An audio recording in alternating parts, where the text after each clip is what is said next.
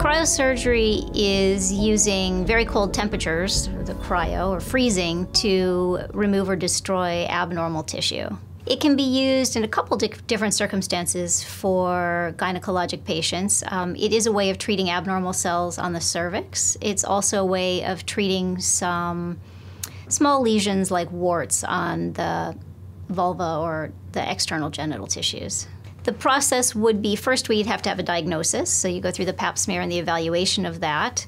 And then it's similar to doing a pap smear to do the cryotherapy or cryosurgery of the cervix, but there is a small probe that's used to touch the cervix, then you activate it and it causes the freezing to occur.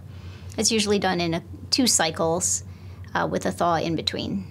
Generally, this will resolve any abnormal cells that are there. Afterwards, women can expect to have some funny watery discharge, but usually there's very little pain involved. Usually people feel just fine. They get up and go home and go on with their business. And then the follow-up is just usually pap smears, and depending on what was treated, and this is generally reserved for more mild disorders, the follow-up is usually just a pap smear in a year. There's a small chance that they can recur, and that's why we continue to do monitoring with pap smears.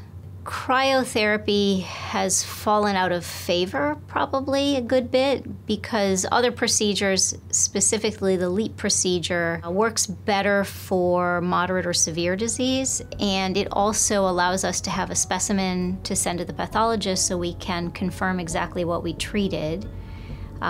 So it's both diagnostic and therapeutic, so it treats and gives you information, where the cryotherapy just treats it and there is no specimen to evaluate.